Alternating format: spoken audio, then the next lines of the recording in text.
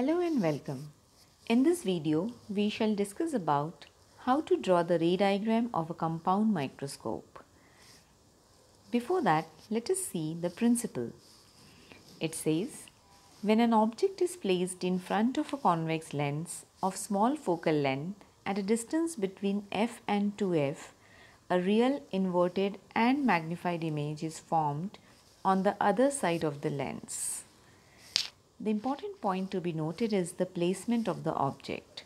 The object is placed between f and 2f, that is, the principal focus and the center of curvature. In such case, a real inverted and magnified image is formed. Let's continue.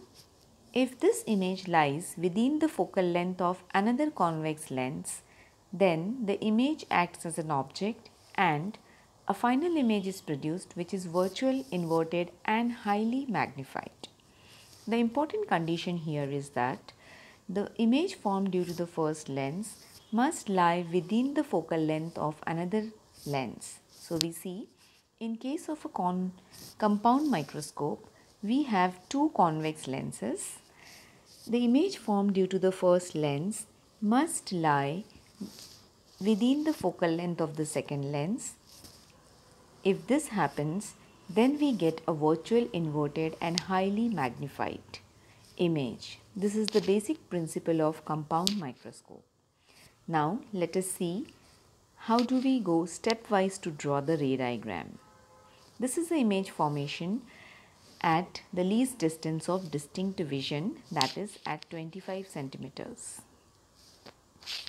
Let's draw a principal axis. Convex lens 1 and 2, they are of different aperture as shown. C1 and C2 are the optical centers of the lenses respectively. We mark the focus. The first lens is called as the objective, the one which lies near the object. Hence, the focal length is marked as FO. The second lens on the right hand side is the eyepiece. The focal length of it is marked as FE. Let's place the object AB in front of the objective lens. The ray parallel to principal axis after refraction through the lens passes through the focal length of objective lens. The second ray passing through optical center C1 goes undeviated. Where the two rays meet after refraction is the position of the image A-B'.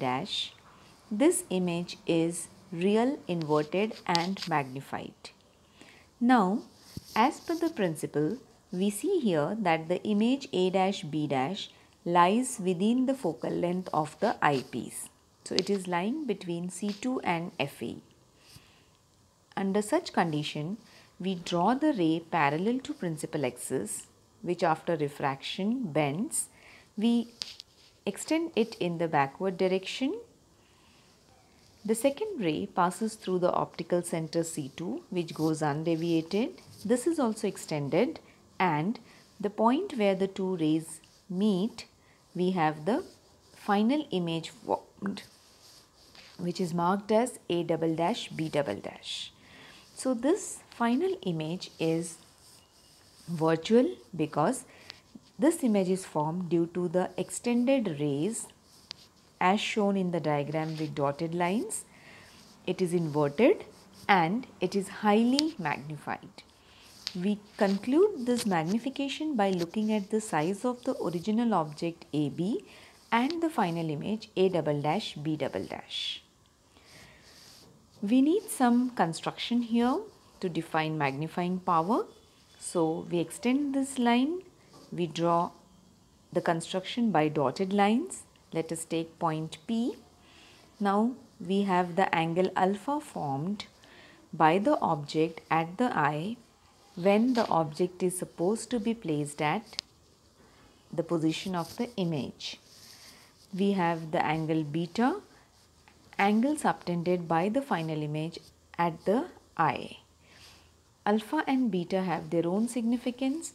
Magnifying power of the compound microscope will be given by the ratio of these two angles, that is beta upon alpha.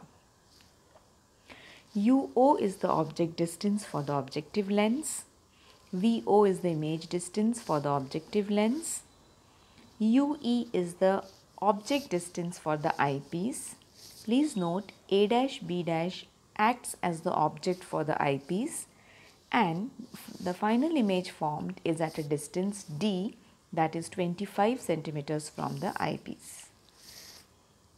This is how we draw the ray diagram of a compound microscope. Thank you.